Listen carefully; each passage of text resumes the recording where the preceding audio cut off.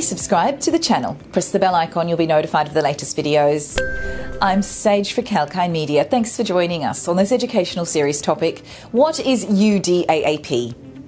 UDAAPs refer to unfair, deceptive or abusive acts of practices committed by those who provide financial services and products to customers.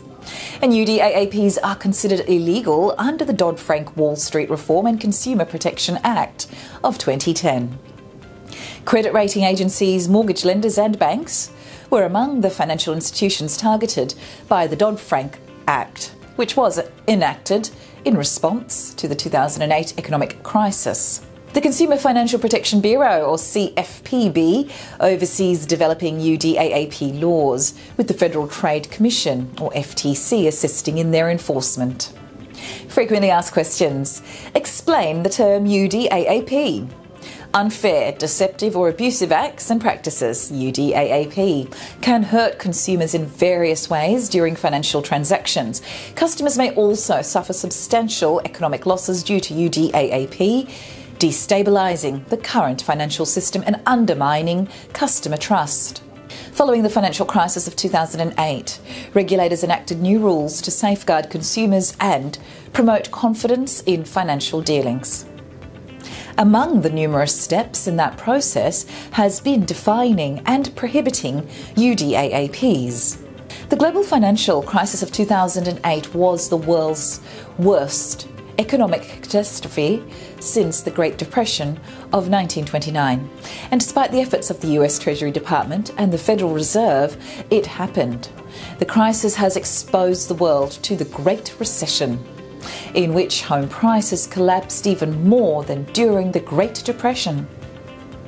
During the 2008 financial crisis, investors sold their stock of investment bank Bear Stearns because it possessed a vast quantity of hazardous assets. The economic crisis was so severe that the unemployment rate was still over 9%, even 2 years after the recession ended. What role do member complaints play in recognising unfair, deceptive or abusive acts or practices? Member complaints aid in identifying unfair, deceptive or abusive acts and practices. They've proven to be a valuable source of information for regulators, inspections, enforcement and rulemaking. In addition, complaints from members may reveal faults in the credit union's compliance management system, such as monitoring, internal controls and training. Although the lack of complaints does not imply these activities, complaints could be one indicator of UDAAP, and complaints indicating that members did not comprehend the terms of service or product, for instance, could be a red flag indicating that examiners should perform a thorough examination.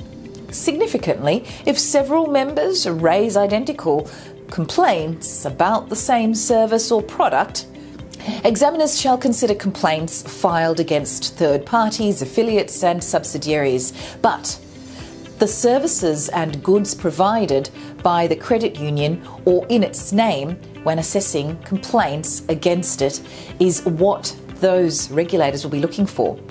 In addition, examiners should evaluate if a credit union receives, reacts to and monitors complaints made against it or its affiliates, subsidiaries and third-party agents. Complaints analysis. While a review of member complaints can aid in the detection of potentially unfair, deceptive or abusive acts and practices, examiners should analyse the context and consistency of complaints. Not every complaint implies a breach of the law. Examiners must flag the matter for further examination whenever members constantly complain about a credit union service or product. And furthermore, even a single substantial complaint could raise serious problems, necessitating a more thorough analysis. Complaints claiming inaccurate or misleading statements or missing disclosure data, for example, could signal a potential UDAAP that needs to be analysed. Relationship with other statutes.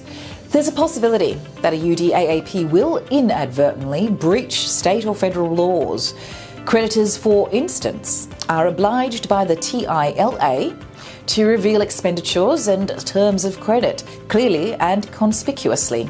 A practice or act that is not following these TILA standards may be unfair, deceptive, or abusive. And on the other hand, a technically compliant transaction with other state or federal regulations may nonetheless breach the UDAAP prohibition. For instance, an advertisement could adhere to TILA's requirements but include additional assertions that are deceptive or wrong. And TILA's revelation obligations do not protect the rest of the advertisement from the risk of being misleading. If you like the information, please like, share, comment on the video below, subscribe to the YouTube channel. Just press the bell icon. You'll be notified of the latest videos. For more information, regular updates, please head to the website kalkinemedia.com. And this is Sage for Kalkine Media.